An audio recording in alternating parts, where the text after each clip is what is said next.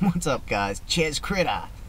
Yeah, so no, I don't think anything's gonna go Mad Max, and I don't believe that I've ever said that specifically. Now, my point is that, look, the Great Depression, 9 million people supposedly starved or died of malnutrition-related diseases, okay? Was everything Mad Max? No, it was a severe economic downturn. And if you extrapolate that out to the population of today, it would be a lot worse. Okay, things don't need to go Mad Max for the local resident population to have a very hard time. Look at Greece right now. They still have a somewhat functioning economy, yet they're all lining up for food handouts. Well, not all of them, but there's a lot of people that are going without.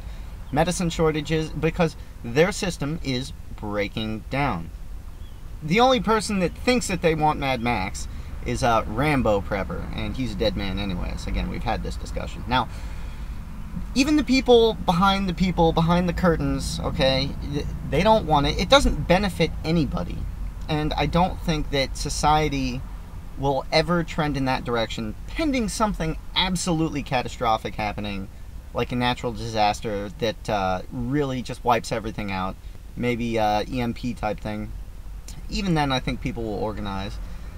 Pandemic, maybe, if it was incredibly virulent and went around the world. But I think that the possibility of sporadic Mad Max type stuff is very likely, and I think that it's in our future. Now, a quick example of something like this is the Egyptian Revolution.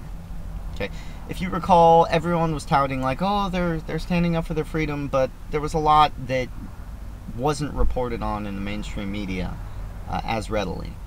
And that was the fact that the bad element came out when people were, quote-unquote, fighting for their freedom. Now, they went and started looting and ransacking neighborhoods. Okay, while the protesters are out, the bad element comes out. There's a lot of those people out there, like we've discussed. So what did the communities do? Well, they set up roadblocks. They came out with sticks and rocks and baseball bats and lead pipes, and they said, if you don't live in our neighborhood, you're not getting by. Okay, that's a situation where law and order breaks down, and people band together and they come up with a solution. Okay, same thing if you have sporadic outages in certain essential services. Okay, and that's why I recommend organizing and becoming proficient in skills that you might need in the event that these services break down. Okay, especially food storage. That's a big one. If you end up in a shortage situation in your grocery store, your local markets, if the distribution system slows down and you have a bunch of food, you're not going to be affected by it. Okay, it's another reason why I advocate for self-defense. Whatever you find that works for you, make sure you have it, because if you need it and you don't have it, we all know how that saying goes. But Mad Max, I do consider highly unlikely. I mean, you're talking about Mad Max is no economy. I mean, it's beyond anarchy. Even in anarchy, you're going to have some form of functioning economy. People are going to do commerce with each other. Things are going to go back and forth. Trades are going to be made. People will come to agreements. Okay, Mad Max, and at least this is how I define it. Mad Max is killing, pillaging, stealing for what you need. That's your economy. You know, this guy has some, this guy doesn't. I kill him, get what he has. That's my idea of Mad Max, and nobody really stands a chance in that sort of scenario. But the one thing that people do have going for them in times of disaster, in times of need, they do have the ability to organize, and this happens at an organic level. Even people that never knew anything was coming, when something comes a knocking, it's going to be the natural order of things. I think that a lot of people, maybe I haven't been clear enough, but I think when a lot of people envision what I say when I say, you know, many people will die in a breakdown type scenario, I think that they envision, you know, Day of the Dead or Dawn of the Dead, whatever, where you wake up one day and all of a sudden everyone's running around, their hair's on fire, cars are smashing into houses. I consider a scenario like this highly unlikely unless everyone loses their mind all at once. Because a breakdown doesn't manifest itself in that way. Even if the currency collapsed, let's say the dollar collapsed overnight. Okay, let's say over the weekend something happens, you wake up, dollar index drops to 30. For whatever reason, okay? Whatever reason. you're still not going to have an instantaneous chaotic situation. Things will go on, people will still attempt to do commerce, and then you're going to start to see disruptions. Okay, these disruptions will become more and more frequent until they become disruptive to the average person. And this is why I say in my last video, I don't know if I said it or not, but if you don't pay attention to the economy, it doesn't mean that it's not going to pay attention to you, and it doesn't mean that it's not going to affect you in some sort of way, shape, or form. In fact, the basic economics of our system, of any system, affect every single person on a daily basis. And that's why I'm amazed that more people don't pay attention. You know, it's the Dancing with the Stars and all this other stuff, and I think you'll know that things are getting bad when people are more concerned with economics than they are the latest celebrity gossip or the latest crazy news event or the cutest new YouTube video about cuddly kittens. So, yeah, Mad Max, highly unlikely. Highly unlikely. Not realistic in the slightest sense, but you don't need Mad Max for things to get dangerous. You know, in Argentina, I follow Fairfowl, and he documented basically what he went through. And this was functioning government. The government continued to function. Now, it turned over many times, and corruption started to step in. And it got to the point where you couldn't trust really anybody, even a government official. You know, imagine being shook down by your local police officer. That's a very real possibility in a breakdown scenario, breakdown crisis.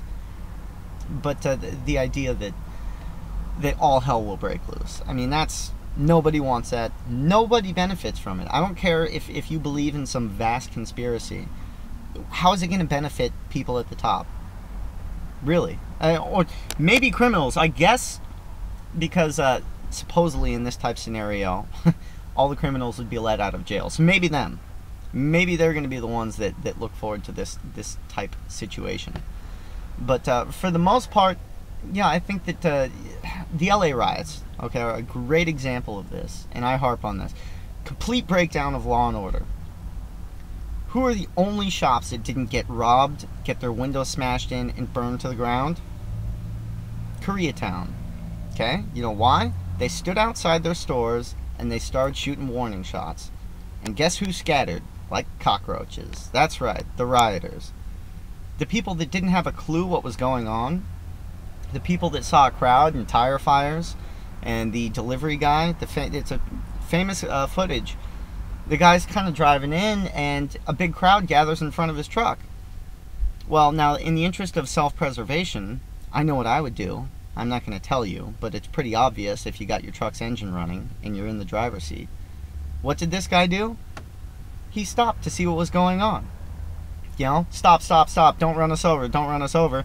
What'd they do? They ran up to his truck, ripped him out of his truck, and smashed his face in with a cinder block. He almost died. Okay, I think like 58 people died in the LA riots. And that happened in civil society, everything broke down. So that's what I'm saying you got to get prepared for. That might look like Mad Max. It's not going to be a permanent scenario, but being ready for it mentally, physically, having the right tools at your disposal, realizing danger when you see it. I mean, that's what amazes me, that people don't recognize a dangerous situation when it's right in front of them. You know, you got to listen to that internal alarm clock. And that's really my thoughts on the Mad Max scenario. And you know, if I've ever led anybody down that road to think that it's ever going to go Mad Max, I apologize for that, because that is something that's completely unthinkable, and really, I can't think of an instance in history where a Mad Max type scenario has been sustained. I mean, look at failed states. Somalia. I mean, it's a brutal society to live in. It's a real tough life. But guess what? Commerce goes on. There are people that starve there. There are people that live very well there by their standards. And, you know, you got the pirate type societies that are out there. They tend to do very well, assuming they're not getting shot by Navy SEALs. My point is, people will organize. It's not going to be every man for himself type melee, all-out Mad Max brawl. That's Fantasyland. That's Hollywood. It's entertaining to watch. It might be fun to kind of think about, but in real life, guys, no way. No way. Maybe you guys can think of a scenario other than a pandemic or like a solar flare knocking out the entire globe, but I don't see it at all.